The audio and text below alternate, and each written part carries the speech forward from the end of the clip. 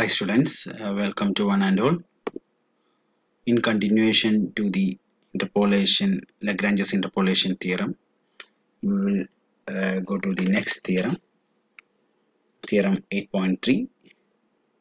The statement is, given k complex numbers w0, w1, etc. wk minus 1, there exists k uniquely determined complex numbers a0, a1, etc.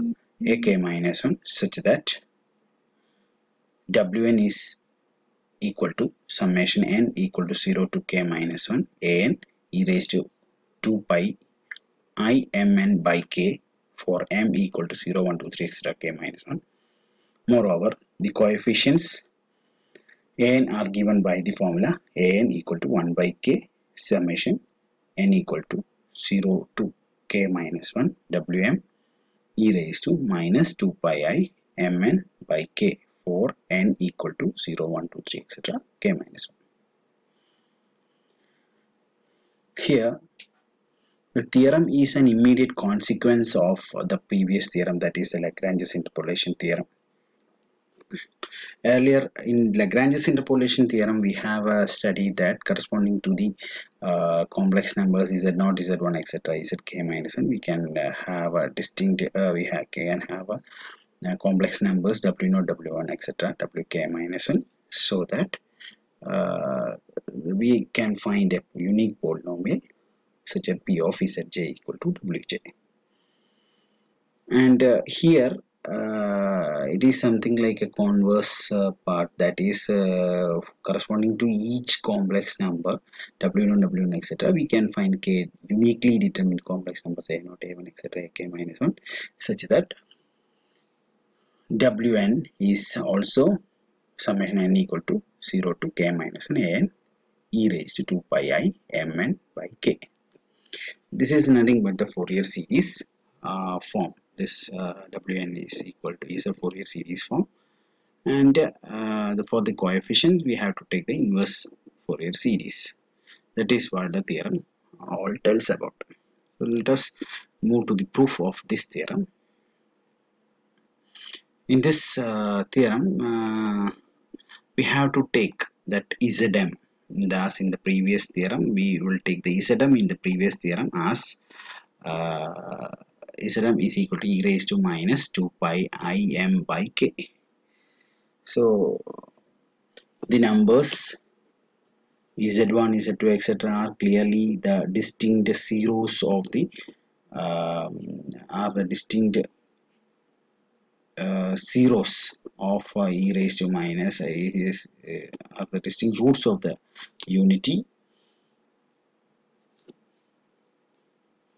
are the kth roots of the unity, and so the numbers Z0, Z1, etc. Zk minus 1 are distinct, and by the previous theorem we can see that we can find a unique polynomial, that is the Lagrange polynomial p of z summation n equal to 0 to k minus 1 an z raised to n. This can be seen from the previous theorem, by the proof of the previous theorem, that we have already written this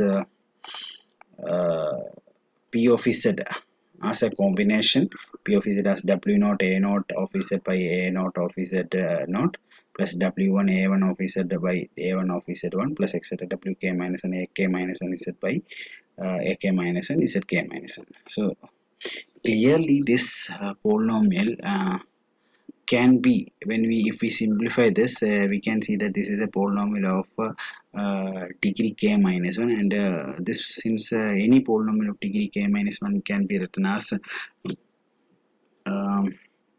wk minus 1 some constant times z raised to k minus 1 plus another constant times z raised to k minus 2, etc. Another constant times kaz plus a constant. So like that, that is what it is written here, that p of z is written as a polynomial of degree k minus 1, that is p of z is sigma n equal to 0 to k minus 1 an z raised to k minus 1,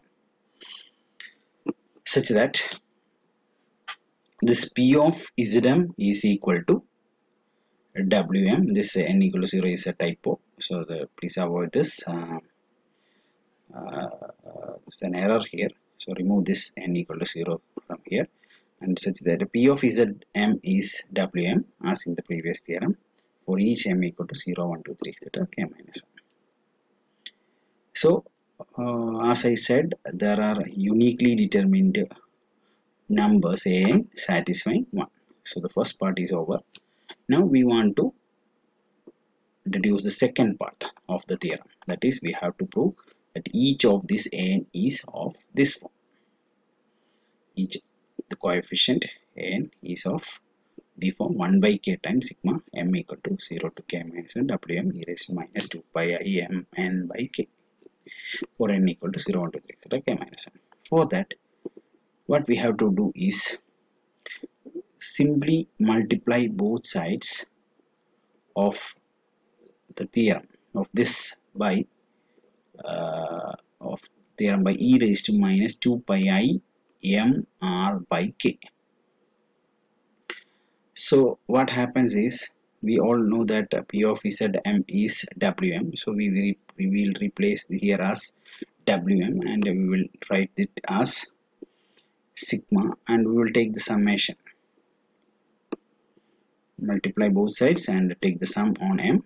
You will get summation m equals 0 to k minus 1 Wm e raised to minus 2 pi I m r by k.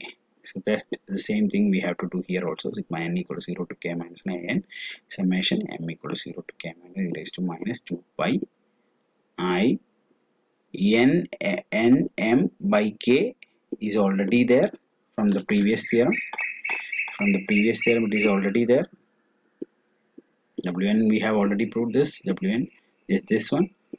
So from here already n is there, so we have to multiply it with e raised to minus 2 pi I r m by k. So when we simplify that, we will get e raised to 2 pi I n minus r m by k.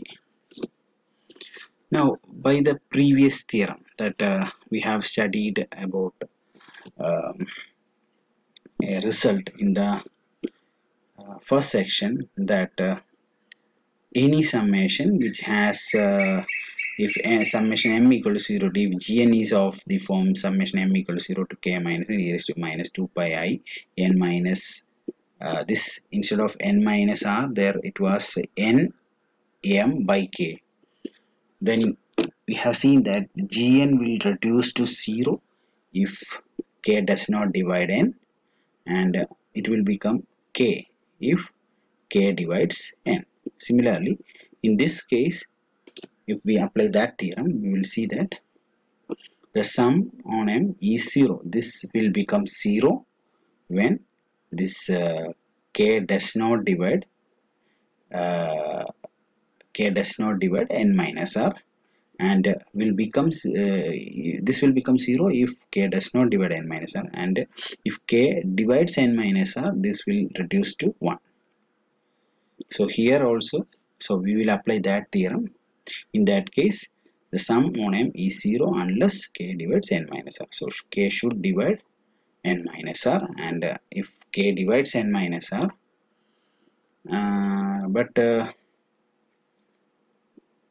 here if we see n minus r, what is n minus r? N minus r is nothing because n minus r is nothing but the absolute value of n minus r is less than or equal to k minus 1. If this is less than or equal to k minus 1, then the only way that k divides n minus r is that this n minus r should be 0, because a big k is a bigger number and k minus 1 is a smaller number. So n minus r is now a smaller number, and a bigger number, if a bigger number has to divide a smaller number, the only way is that the smaller number is 0, no other way. If it is a smaller number, we cannot divide that number. So like that, n minus r is less or equal to k minus 1. So if k divides n minus r, then it will happen only when this n minus r reduces to 0. That is, n minus r reduces to 0 means n is equal to r. So k divides n minus r if only if n equal to r. So here we have to replace n to r. So we have to replace this n to r or r to n, and in that case this will reduce to 1. So this summation, this whole summation will reduce to an. Instead of an, you can either replace n by r or r by n. So here we can replace n by r. So this will become summation. This summation is an. Summation is ar times, and this whole term is 1. So since ar, this is ar, we can see that this summation will become k.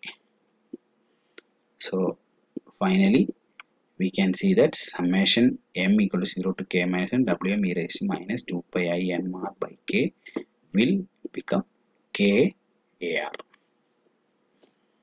Okay, this summation will become 1. So 1 will reduce to k.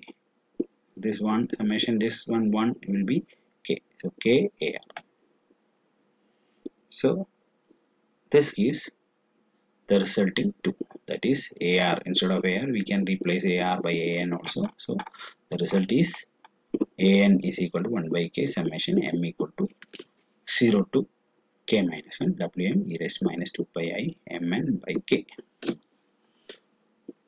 So this is the result.